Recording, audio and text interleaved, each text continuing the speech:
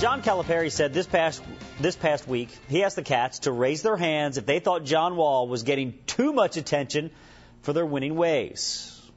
Nobody raised their hand, probably because Wall can flat out perform on the big stage. Last night against Connecticut with the game on the line, the Cats went to Wall time after time, and he delivered, scoring 12 of Kentucky's final 15 points, leading the Cats to a 64-61 win over the Huskies. At the end of the game, coaches want players that can make plays. Me and Eric been making a lot of plays lately. So, Eric got in foul trouble. He couldn't be in the game. So, at the end, I was like, Coach, just give me the ball and I can make plays for us. And I was making shots. A lot of casual plays, though, where he kind of walks to a ball where we're not. Look, there are times I'm looking out there saying, you've had to have done this before. We a young team. We inconsistent, Like at the beginning of the first half, he was telling me to run plays, and I was trying to score, and I was getting fouls called, and it was frustrating sitting on the bench. So we just listened to what Coach told us in the second half when we came out and got a tough win against a good UConn team. UK quarterback Morgan Newton has been named to the SEC's all-freshman team. Newton started the last 7 games after Mike Hartline suffered a knee injury against South Carolina. The Cats finished up 5-2 with Newton at the helm. He threw for 608 yards and 5 touchdowns and completed just over 55% of his passes. Newton also ran for 93 yards and 2 more scores. And you know what? The highly touted freshman expected success his first year at Kentucky. I didn't really know, how that was going to come or in what form, but I expected to be successful and expected to grow as a player from high school to college.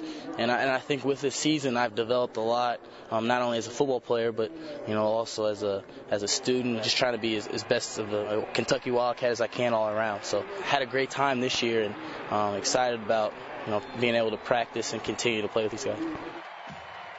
Also named to the SEC's all-freshman team, offensive lineman Larry Warford out of Madison Central. Warford saw plenty of action in his first year as a Wildcat, playing in 9 games. Well, after 4 years on the job, Oliver Lucas is leaving Bryan Station. Lucas led a remarkable program turnaround. His first year, the Defenders were 2-8. This past season, Bryan Station finished up as district champs at 9-3 and won a first-round playoff game. Well, let's get back to the hardwood and the high school scene. First up, we have LCA at Lexington Catholic. Eagles down 20 with 4 minutes to go in the game, and then the threes came. Taylor Barnett from the corner pocket. Good. He had 13. Then it's Will Evans. The big man has range.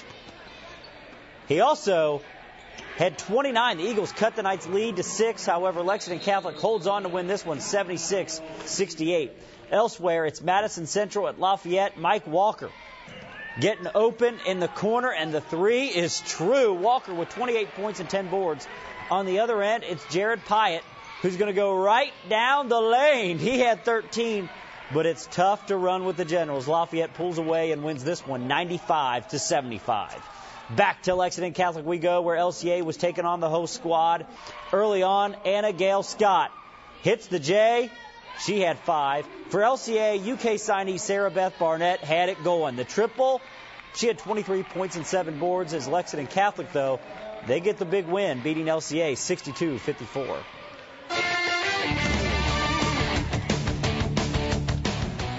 Syracuse versus Florida. Chandler Parsons misses the 3, and the Orange is running on the other end. Syracuse wins it, meaning Kentucky is the only undefeated team left in the SEC. That's why this is our Jack Kane Ford Play of the Day.